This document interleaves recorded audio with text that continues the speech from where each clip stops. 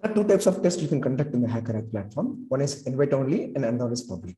If it is a public, anyone with the link can attend the test. And if it's an invite only, only the invited participants can be part of the test.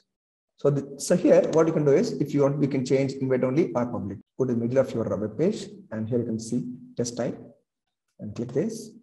And you can change this even after publishing the test. And if you want, you can choose either public or invite only. Now I'm going to explain you how to add students, how to invite the students to coding competition through invite only. Choose invite only and click save.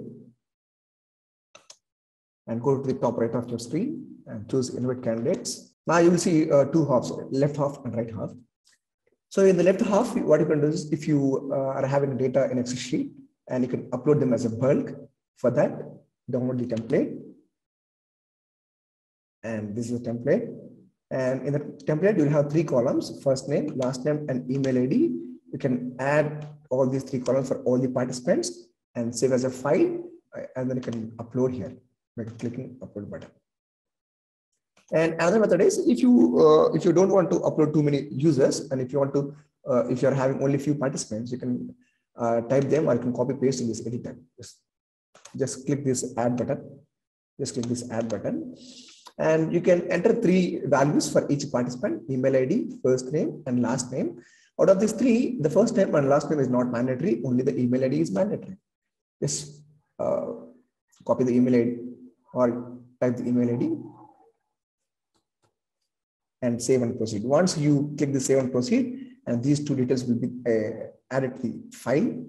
And once the details are added to your file, you can send an invites by clicking this invite candidates button. Just click this invite candidates, and the invitation will be sent to the participant or whoever you added. See here, two candidates successfully invited. Just let me go and verify in my email ID.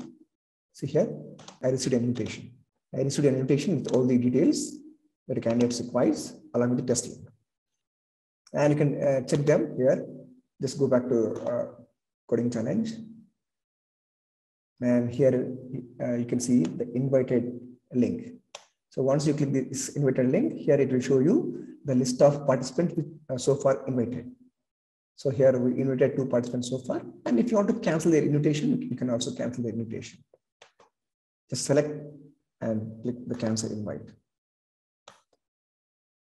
This is the way how you are supposed to invite the candidates to be part of hackathon. Thank you.